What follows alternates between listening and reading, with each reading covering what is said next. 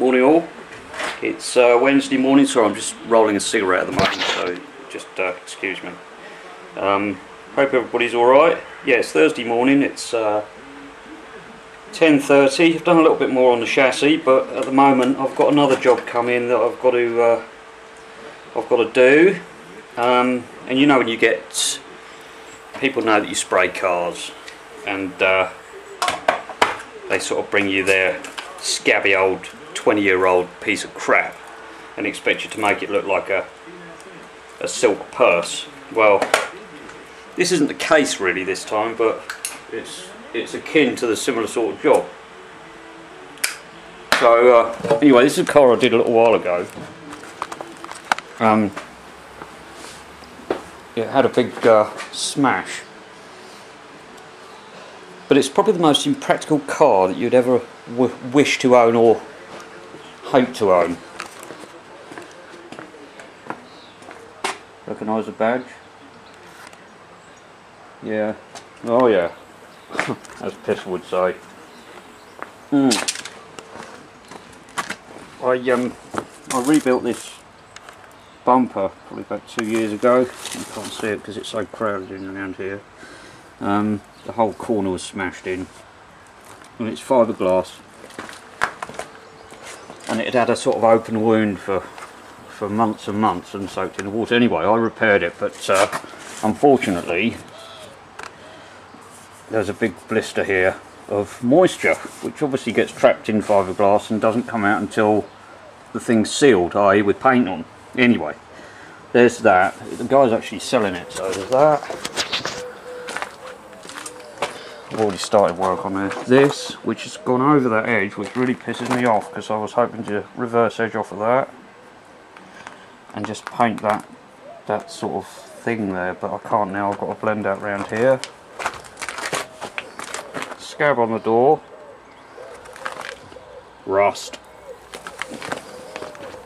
Loads of flies and more rust. So yeah, people will probably think, oh yeah, how cool, you've got a Ferrari in. Well, the thing is a pain in the arse. It's too wide. If this wasn't here, it's too wide to actually get in the garage and work on it, and it's just, well, it's just too big really.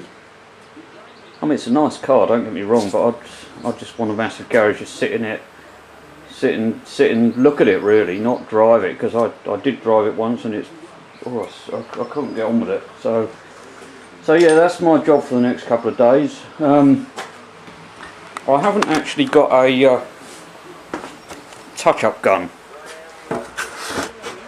and I've been meaning to get one for ages, because this, if I don't watch out, this will end up being a complete respray. There's amount of bits on it.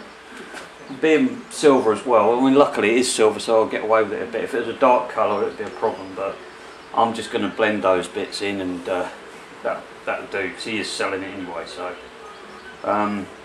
so I bought two cheapy guns off of eBay, £10 each, little mini touch-up gravity fed guns.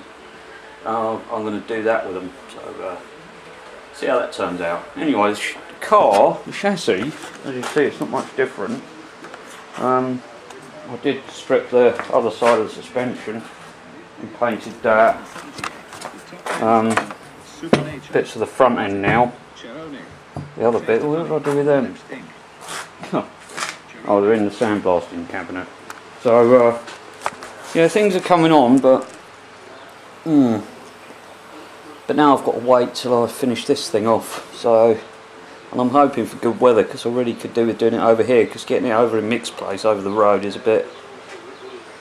He's got his TR6 in the spray shop, so I can't really keep turfing his car out. So I'm going to try and do it here, and when my guns arrive, hopefully tomorrow,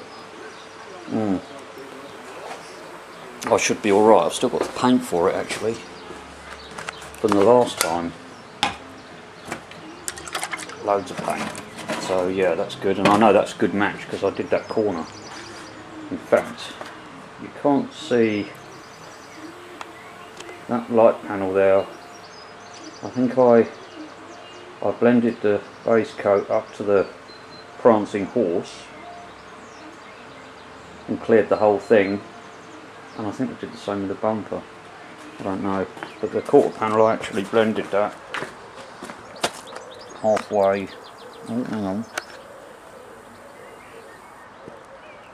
Round a reversed edge off of here, and I've blended it across there. I think it's quite good actually. Can't see any problems with that. But the repair itself, I mean, this was totally smashed in.